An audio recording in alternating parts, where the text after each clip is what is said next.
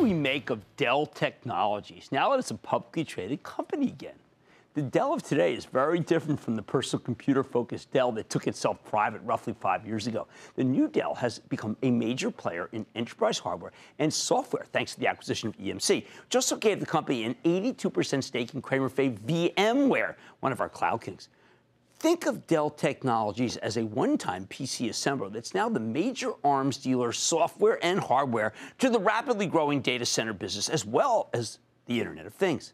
I'm betting it's got a bright future, certainly better than what the stock indicates. I have said over and over it's way too low, but don't take it from me. Earlier today, we had a chance to speak with Michael Dell, the founder, chairman, and CEO of Dell Technologies. Take a look. Michael, I've got to tell you, people may not even remember, but your story is remarkable. From the humility that you had, the humble beginning at University of Texas, building computers, to what now is, I thought, the best technology purchase in history. $67 billion for EMC. What a journey. You are not a PC company anymore, though. That's right. I mean, we combined the leading IT infrastructure companies in the world, and a lot of people talk about now cloud infrastructure. Right. You take the software infrastructure that VMware provides, EMC and Dell and Pivotal together, and we've created, the world's leading IT infrastructure company. Last year, $91 billion in revenues. Our cloud data center business grew plus 19%, almost approaching a $40 billion business. And we're gaining share, growing faster than all the leading competitors, and really have positioned ourselves as a company that can help our customers with the digital transformation, their journey to the cloud and modernizing their IT environments, their workforce environments, and also IT security. Right. I mean, I think people also would know storage number one, server number one. These are businesses that I don't even think people knew that Dell was in. But when you were private, you got this. You built this empire. Absolutely. And in storage, we're larger than number two, number three, number four, all combined. We grew more than half of the industry growth last year was Dell EMC, and again. Right. It's actually not that hard when you think about it in hindsight, when you combine the leader in storage and the leader in servers and the leader in virtualization and software, infrastructure software. So you got the winning hand, and customers are betting with us. And we got 99% of the Fortune 500, millions of small and medium-sized businesses around the world, and we continue to grow very nicely. Well, speaking of betting with you, or let's say investing, I remember when you came public, I working at Goldman Sachs, the compound rate, 13,500%, 27 times the S&P for your previous iteration. How do you beat that? Can you ever come close to that now? Well, that'd be pretty hard if you do the math, Jim. Law of large numbers, but you're a winner, and I want people to know who you were. I mean, I'm old enough to know. I want others to know. Look, we've got a fabulous business and an incredible team. 20,000 engineers, scientists, PhDs, constantly innovating. We've invested, well over $20 billion in the last 5 years in R&D, and the combined innovations, the customer relationships that we have, I think we're incredibly well positioned. And when you layer on top of that what is happening in the world today, right, with the explosion in the number of connected devices, the absolute explosion in the amount of data, and then 5G coming around the corner, the requirement for new infrastructure is tremendous. And we are the essential infrastructure company, whether it's in the, wherever that may reside, right? The private cloud, the public cloud, the telco cloud, the boom in the edge. Right. We are going to serve up that capability better than anybody on the planet. Well, I think that there's some demystifying we have to do. Well, first of all, I think the analyst coverage, while nice, is about some of the parts.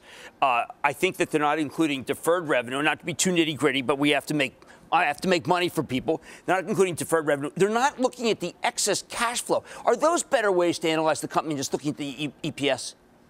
Well, we'll let the analysts, decide that. But I want people at home to recognize that you're making a lot of money. $24 billion in deferred revenue on the balance sheet, in case anyone's paying attention. It grew 15% year over year, and certainly when you look at the profile of the business, it is a very different business. I mentioned the 20,000 engineers before.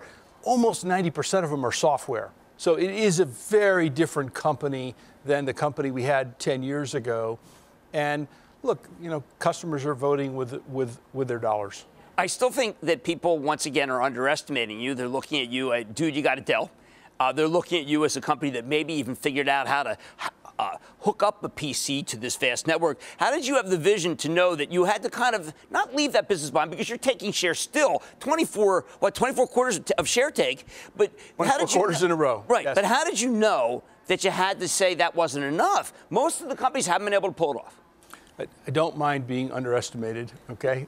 That's a good thing. We talked about that earlier. Right. Look, again, we had an alliance with EMC for many years. Right. We had a partnership with VMware, and it was pretty obvious to us that when you put all these together, you create an incomparable set of capabilities and a platform that is incredibly powerful for this future that is being built out right in front of us. And right now, the digitization is the revenue synergies have been much more than anybody anticipated, including us, by the way.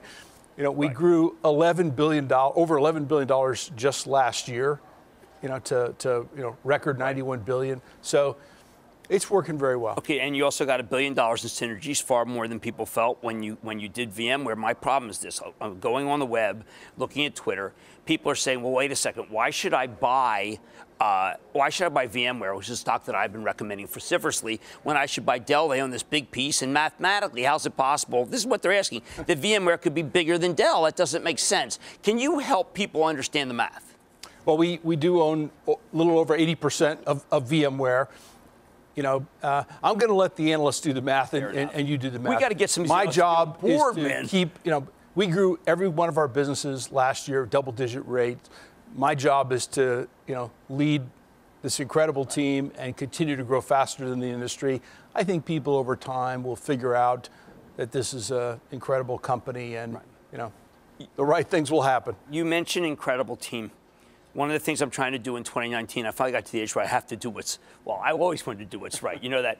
But you have been an unbelievable ethical business. You care passionately about that. You've won a number of awards for sustainability. And you and your wife, Susan, do more philanthropy. And I'll say it, okay? I have seen what you've done with healthcare. I've seen what you've done with a hospital. I have even seen what you've done with the monumental effort to rebuild Houston after the hurricane. How do you first do all these time? How do you divide your time? But more importantly, why is it so important that you do these things, both for yourself and for your people and for your wife? Well, we've been given a great opportunity, and look, I think if we look at the world economic system today, you could say it's not working perfectly for everyone. No. And we have been very fortunate.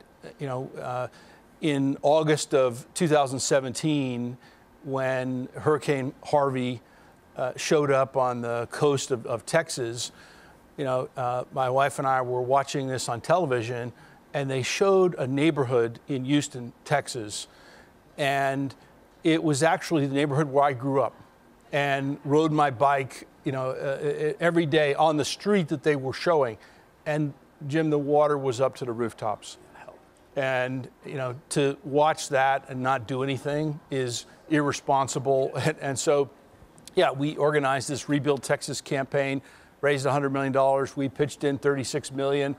But, it's a great privilege to be able to make a difference and to, do so not just with our company, but personally. And, my wife is super involved in running the foundation on a Last question. Let's go also future. Sometimes I worry that AI, artificial intelligence, machine learning, that these things are going to leave people behind, Michael. We know that AI is the future. How do we protect people while we advance, and how do we control it in a responsible way?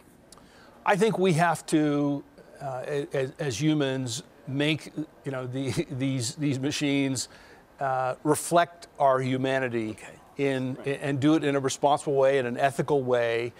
And look, the pace of technology change is not going to slow down. It's just going to get faster and faster. It's leaving people behind. You know that. You've done more in your area than anybody. It's leaving people behind. It absolutely is, and we have to think about and figure out how we engage more of those people.